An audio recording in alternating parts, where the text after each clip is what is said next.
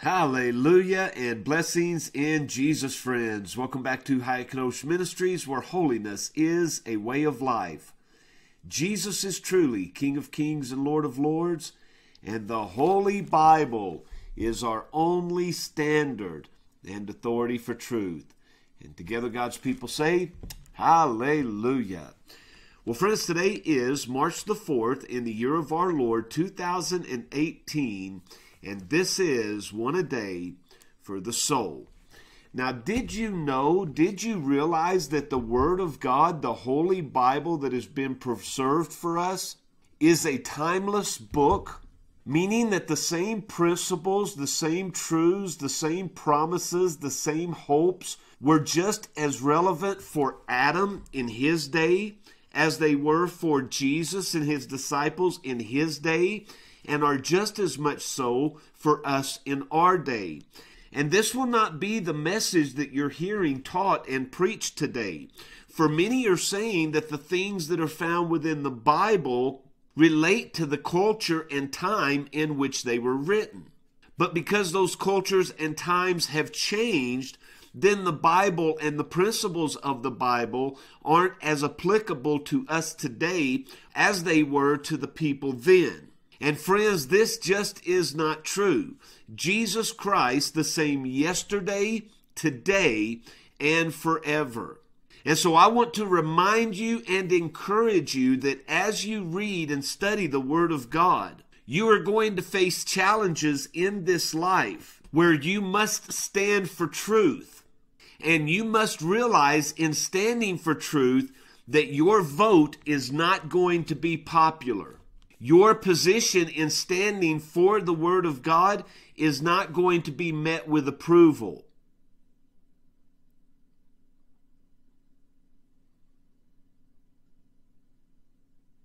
But your duty as a follower of the Lord Jesus is to simply stand upon His truth. No matter what happens, no matter what they do to us, no matter how they threaten us, we stand upon the Word of God. Yes, in love. Yes, in compassion. Yes, in patience, meekness, and humility. But we stand upon the Word of God, knowing that its truths cannot be compromised and never change. Well, with that being said, we're continuing our journey through the story of the Bible, and we have approached the story of the Judges. Now, we spent some time in the last video discussing this, so I won't lay much groundwork. We're simply going to pick up with the first judge today, and I want you to notice what is very interesting and stands out as you read through the book of the Judges. So let's look at Judges chapter 3, and let's begin at verse 5. Now it says, the children of Israel dwelt among the Canaanites, the Hittites, the Amorites, Perizzites, Hivites, and Jebusites. Now these were the people that were supposed to be driven out of the land, and yet they still dwell among the people of Israel. Now if you'll remember in Numbers chapter 33 and verse 55, we are told, if you will not drive these people out as inhabitants of the land from before you, then it will come to pass that they will be a prick in your eyes. They will be thorns in your sides, and they will vex you in the land wherein you dwell. And that's exactly what's going to take place. And it's most of all going to take place through the worship of these no gods, these false gods that the people want to cling to. And verse 6 explains how this is going to be done. The children of Israel took the daughters of the Hittites, of the Canaanites, of the Amorites, the Perizzites, the Hivites, and the Jebusites. They took these daughters to be their wives, and gave their daughters to their sons, and served their gods. Now, if you'll notice when you read the writings throughout and the warnings throughout the Old Testament, you will never see, God forbid, the women to take men of the foreign nations to be husbands. The warning is always to the men not to take the women to be their wives. And the reason for this is clearly explained in two passages.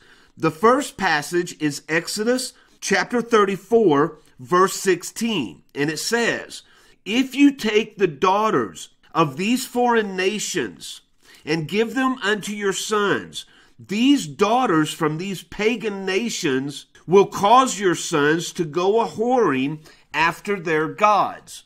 And then in Timothy, I believe his first letter, chapter 2, Paul says in verse 14, Adam was not deceived, but it was the woman that was deceived, and therefore in the transgression. Well, if Adam was not deceived as Eve was deceived, then what took place? It was the seductive power that a woman has over a man. And that's what God is warning his people here, back to our text, that if the men of Israel take the daughters of these pagan nations to be their wives, through the seductive power that a woman has over a man, she will cause the man to worship her false gods. Now again, you're never going to see this with the women to the men. It's always the men to the women.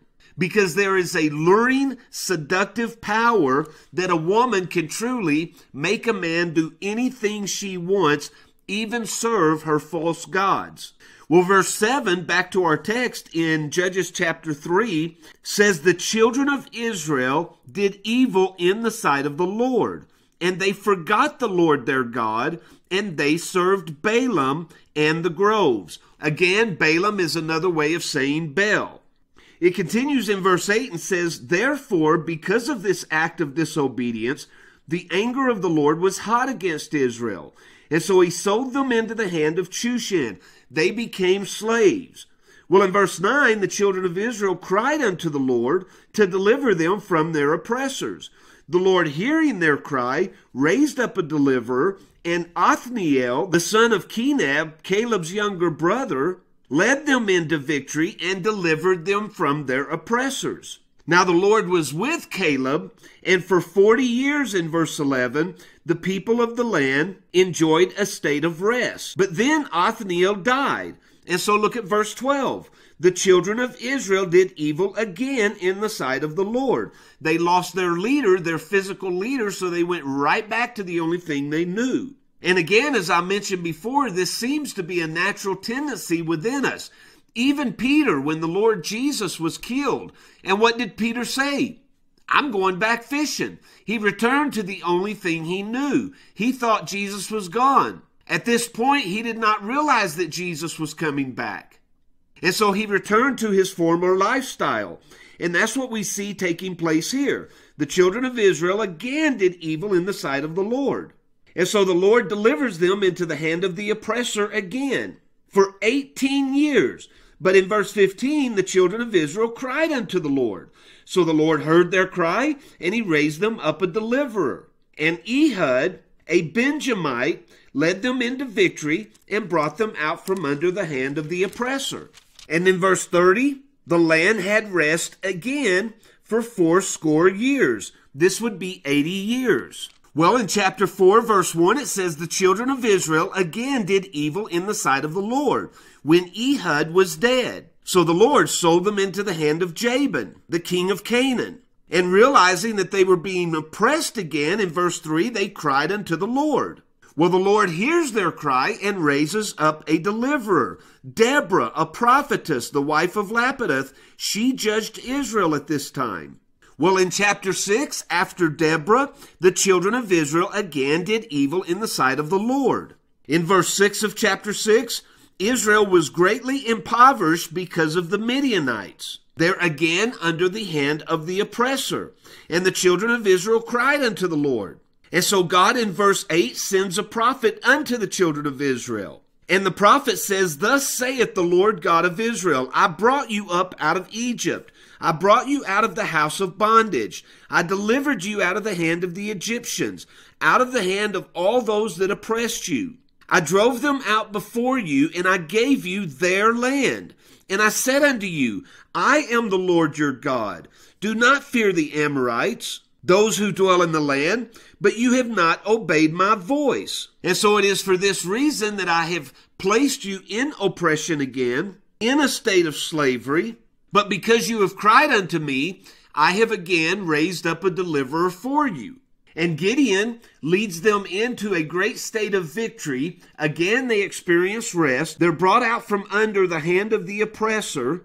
And in chapter 8, verse 32, it says, Gideon, the son of Joash, died in a good old age. But in verse 33, it says, as soon as Gideon was dead, the children of Israel turned again and went whoring after Balaam. In verse 34, they did not remember the Lord their God. And so you should be seeing by now this repetitive cycle that is going on with the children of Israel. Even in chapter 10, after God has brought them many deliverers, in verse 6, it says again, the people forsook the Lord and did not serve him. And so the anger of the Lord was hot against Israel, and he sold them into the hand of the Philistines. And they were there for 18 years. And in verse 10, the children of Israel cried unto the Lord. But in verse 13, this time God says, you have forsaken me. You've served other gods. Therefore I will deliver you no more. Go and cry unto the gods which you have chosen. Let them deliver you in the time of your tribulation. But the children of Israel said unto the Lord, we have sinned. They acknowledge their sin. That's the first thing we must do, friends. We must acknowledge that we have sinned. We have broken the commandments of the Lord. And so they say unto God, do unto us whatever seems good unto you. But we only ask that you would deliver us this day. And so now that they have made confession, notice what they do in verse 16. They take all their strange gods and they get rid of them. And they begin to serve the Lord. Even though he has not acted on their behalf yet, they're doing what they know they must do, what they should have been doing all along. And so God's soul was grieved for the misery of Israel. God sees their effort, and he's going to honor their effort. And this brings us to a man named Jephthah. Now, Jephthah was a Gileadite. He was a mighty man of valor. He was a warrior, and he was the son of a harlot. And his wife bare him many sons. And when the sons grew up, they threw Jephthah out of the house, because his mother was a harlot.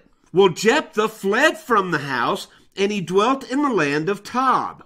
Well, in verse 4, it tells us, it came to pass in the process of time that the children of Ammon made war against Israel. Well, because the people are being attacked, and their great valiant leader has been thrown out, they go to Tob, and they fetch Jephthah to bring him back so that he can lead them in battle. And so they say to him in verse 6, come and be our captain, so that you can help us and lead us as we war against the children of Ammon. But Jephthah in verse 7 says unto the elders of Gilead, did you not hate me? And didn't you throw me out of my father's house? Why are you come to me now when you are in distress? And the elders of Gilead said unto Jephthah, therefore we turn again to thee, that you may go with us, and fight against the children of Ammon, and be our head over all the inhabitants of Gilead. They're treating Jephthah the same way they treat God. When they need him, they cry out to him and expect him to answer. But when there's no need for him, when all in life is well, they have no need for God. Therefore, they don't recognize God. They don't serve God. And this is exactly the way they're treating Jephthah. And so Jephthah said unto the elders of Gilead in verse 9, if you bring me home again to fight against the children of Ammon, and the Lord deliver them before me, will I be your head? Will I remain your leader, or will you chase me out again? And the elders of Gilead said unto Jephthah, the Lord be witness between us, if we do not so according to your words. Well, Jephthah, committing unto the people that he will become their leader and lead them in battle, in verse 29 it says, the Spirit of the Lord came upon Jephthah, and he passed over Gilead. Manasseh passed over Mizpah of Gilead. From Mizpah of Gilead he passed over unto the children of Ammon. And Jephthah made a vow unto the Lord, and he said, if you will without fail deliver the children of Ammon into my hands, it will be that whatsoever cometh forth of the doors of my house to meet me, when I return in peace from the children of Ammon, shall surely be the Lord's, and I will offer it up for a burnt offering. Well, Jephthah leads the people in battle. They are victorious. The Lord delivers them into his hands. And notice in verse 34, Jephthah came to Mizpah unto his house. And behold, his daughter came out to meet him with timbrels, with dances. And she was his only child. And it came to pass in verse 35, when he saw his daughter, the first one out of the house, he tore his clothes. And he said unto her, My daughter, you've brought me very low, and you've troubled me. For I have opened my mouth unto the Lord. I've made a vow, and I cannot go back. What he's saying is that you will be offered upon a sacrifice, a burnt sacrifice unto the Lord because of the vow that I have made. And notice what the daughter says in verse 36. She herself even honors the vow that her father has made unto the Lord to such a degree that she says unto her father, If you have opened your mouth unto the Lord, do to me according to whatever has proceeded out of your mouth. The only thing I ask of you, Father, in verse 37, is let me go for 2 months that I may wander in the mountains and bewail my virginity. And so he said unto her, Go for 2 months and do as you have stated. And in verse 39, it came to pass at the end of 2 months that she returned unto her father, who did with her according to his vow, which he had vowed. And she never knew a man, she died a virgin. And we're going to end there today, friends. But as we end, there's 2 things that we've learned from our lesson today. First of all, it is the nature of children, even spiritual children, to make a lot of mistakes.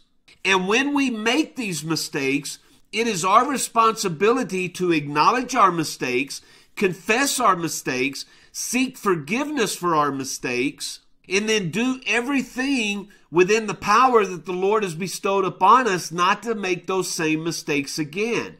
But if and when we do make those mistakes, we must remember that Jesus is faithful to forgive us those mistakes as long as we are quick to confess them and strive not to do them again. And so we can see in the early stages of our spiritual childhood that we are so much like the children of Israel, because just as the Lord delivered them so many times, so he does us. He forgives us and allows us to begin over with a new slate. And yet for many of us, it seems no sooner have we been forgiven and given a new slate that we have returned to the things of old all over again, and we find ourselves in the same position that not too long ago we were just delivered from. But no matter how many times we fail, let us continually return unto the Lord, broken like little children, realizing our sins, confessing our sin, and seeking our Father's forgiveness. And the second thing that we can learn from this story is that when we make a vow unto the Lord, we need to understand the responsibility of keeping that vow. And there are so many of us today that have made vows, promises, commitments unto the Lord, and we have broken them time and time and time again. And much of what we have suffered in this life has been because of those broken promises unto the Lord. The Bible tells us that it's better not to make a vow unto the Lord than to make a vow and not keep it. And so what this teaches us is we need to be very careful what we vow unto the Lord, and in the same way we need to be very careful what we ask of the Lord. Because sometimes, as many of us know, the best gift that we can be given is an unanswered prayer. Because many of the things that we ask for are outside of His will. We ask them with selfish purposes, not understanding the dangerous waters that they could lead us into if God were to answer those prayers. And that's why James tells us in our James study, be very slow to speak, but be very quick to consider. In other words, think before you speak, especially in desperate times. Let us be careful what we commit to the Lord if He'll only deliver us from that situation. And if we do make that vow, let us be faithful and zealous to fulfill that vow, no matter the cost to us. Just like we have seen with Jephthah. He made the vow, and it's going to cost his only daughter's life. He didn't have another son. He didn't have another daughter. This is his only child.